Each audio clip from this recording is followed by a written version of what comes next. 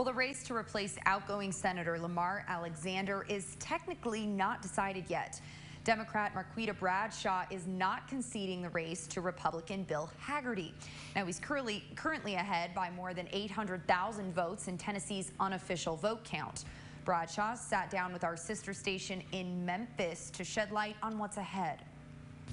I am not surprised. I want to make sure that we do recognize that what's going on nationally with votes still coming in, and that every vote should be counted.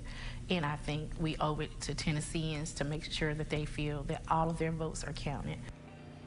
Bradshaw says that she does want to run for office again, but she didn't say what office or when that might be.